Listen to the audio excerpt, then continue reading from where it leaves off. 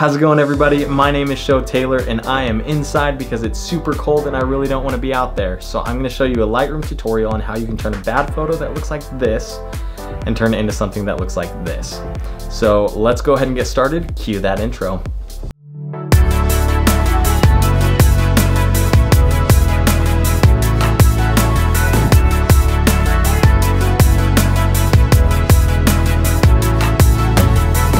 One of the things that I was really bad at when I first started photography was the white balance. I didn't understand it, and so I always just kept it on auto white balance, which was a huge mistake. A long time ago, I did a photo shoot with the amazing Jade Elaine. I'll include the link to her Instagram below. Go give her a follow.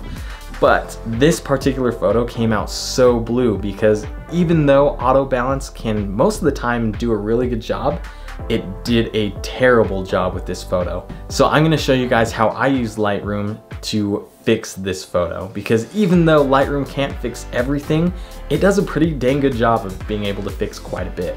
So let's go ahead and get started. So I've already cropped this to a 4:5 just because I'm assuming that we're gonna be posting this on Instagram.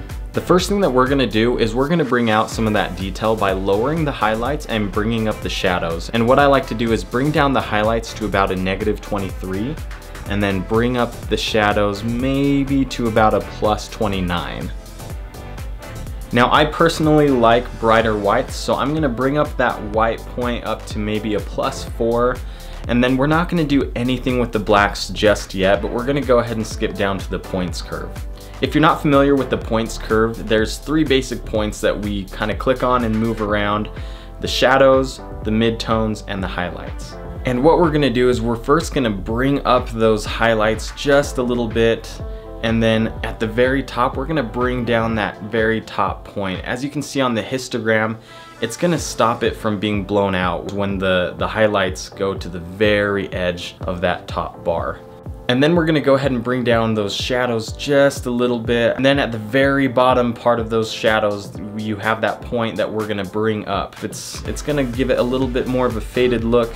Now obviously if you go too strong with it, it's gonna just make everything look gross, and so you don't wanna do that. You wanna be pretty subtle. So we're gonna put it maybe about there. And finally, we're gonna go to the midtones point. And as you can tell, if we mess around with this just a little bit and we bring it down, it's gonna darken everything. But we're gonna actually bring it up above that line just because I wanna bring out the detail in the face and highlight the face just a little bit. This is pretty faded, so what we're gonna do is we're gonna go back to the black point and we're gonna bring that back down maybe to halfway, maybe like a -57, around there.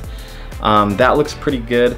And then we may go back and just make that fade even more subtle by playing around with that. You can bring it down just a little bit. As you can tell, just on the detail, we are seeing a lot of progress. So going from the before and then going back to the after, you can see those subtle edits just make a really big difference. And now we're gonna go down to the color manipulation. We're gonna start off with the temperature and the tint. It's gonna look a little bit wacky at first just because it's gonna make things a little bit brighter than we want them, but we'll go back later and we'll fix that with the exposure. A really good tip that I have is I like to make all of my edits based on the skin tone, because I like to have really good skin tones. And so as you can tell on the image, there is a lot of blue. So if everything is looking really blue, then we're gonna go to the opposite direction. So we're gonna bring everything over to the warmer side, maybe about a +21. That by itself has done a lot to fix the skin tones and make it just a little bit softer, a little bit more realistic instead of being so blue like a Smurf. And the next thing we're gonna do is we're gonna go down to the tint. You're not gonna need to do too much with the tint, but I do see quite a bit of green in my image, especially in the skin tone, so I wanna make that a little bit more natural. And so we're gonna move that slightly over, maybe to a +2 on the magenta side. This next part is pretty up to you. It's kind of more about preference, but I personally like to bring the vibrance down just a little bit, and then I like to bring the saturation up to around a +5. I usually don't like to go much more than a +5, just because as you can see, if you go all the way up, it just makes everything look overly saturated and overcolored and fake. And so I like to bring it back down maybe to between a +4 and a +6. So we'll go with like a +5. The next thing we're gonna do is we're gonna go down to the color mixer. The first color I like to start with is red. There's not much we need to do as far as hue and saturation, but I do want to talk about the luminance. If I bring that down, it's gonna make the skin tone just a lot darker, as well as if I bring it all the way up, it's gonna make the skin tone look really washed out. But because I do want to highlight the skin just a little bit, brighten up that face, I'm gonna bring up that luminance just a little bit. Brightens up the skin tone, but not too much. And going back to the skin tone really quick, it does look overly bright, but like I said before, at the very end, we're gonna go back to the exposure and we're gonna bring that back down so it looks natural. Now with the orange color, again, there's not much we have to do with the hue or saturation just because we've already fixed that in the temperature and the tint. But we will bring down the luminance just a little bit. If we bring up that luminance all the way to the very top, what it's gonna do is it's gonna wash out and blow out the skin color, the skin tone, and we don't want that because it looks very unnatural. So we're gonna actually bring it down to maybe a -31 just to even out those mid-tones and the gradient from the highlights to the shadows in the face. That looks really good. The next color that we have is yellow, and this is more for preference because as you can tell, if I move around the hue on the yellow, it's not gonna really do much to alter the image or change it, but I'm gonna take out a lot of the green and yellow color by sliding it more over to the red. On the green color, it's not gonna do anything to change the skin tone. This is more just for preference on the background. If I slide the hue over to the aqua side, it's gonna change the color of that bush over to a more teal or aqua color. But I actually like it to be a little bit more on the orange side, a little bit more warmer, just because we do have a lot of turquoises and aquas. And so we're gonna slide that over to a -96. And I really like that. It's just kind of tames down that aqua color just a little bit in the photo.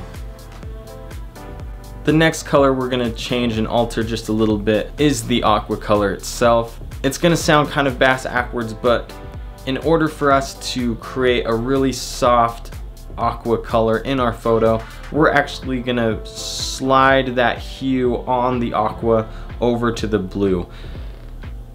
And we're gonna slide that over to about a +31. And then, as you can tell, there's already a lot of blue and aqua color in this photo. And so we're gonna tame that down just a little bit by bringing down the saturation to like a -25. And now we're gonna go up to the blue color and we're gonna do the opposite than what we did with the aqua color. So in the aqua color, we slid it over to the blue side in the hue, but in the blue color, we're gonna change that hue and slide it over to the aqua color. And that's gonna tame down that top left corner where you see a lot of blue. We're gonna maybe make it to a -15. And then again, we're gonna bring down that saturation just to tame it a little bit. If you go too much, it's gonna turn the whole image gray. So you don't want to do that. You also don't want to bring it all the way up. So we're going to bring it down to maybe a -15. That looks pretty good to me. Now that's everything that we have to do for the color mixing. And as you can tell, if we go to the before and the after, it's just those small differences, those small little alterations that's going to change the image, tame down those blues and those aquas, really bring out the orange and the skin tone. And that gives you that orange and teal look. And then coming down to a clarity, you can either leave this alone, bring it down, or bring it up. It's totally up to your preference. I personally do like to bring up the clarity just a little bit. Obviously not too much, otherwise it just looks like a complete disaster and looks unrealistic. I'm gonna bring that up maybe to a +10. That looks really good. It looks super natural and just brings out some of the detail. And then if we go down to the vignette, if you bring it all the way down or all the way up, it's gonna look awful. But I will bring it down just a little bit to darken the background and highlight the subject, which is the model. Now the final step as far as color correction is, we're gonna go down to the split toning. If you aren't already using the split toning, start using it. It's really great.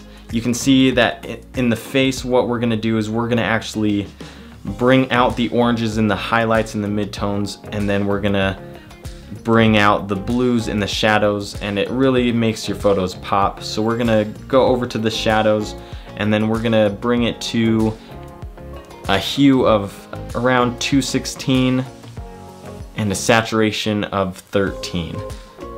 And then we're gonna go over to the highlights, and we're gonna bring it over to the orange area, and we're gonna make the hue maybe to around, like, we want it to be around 44, 45, and the saturation to be around a 31.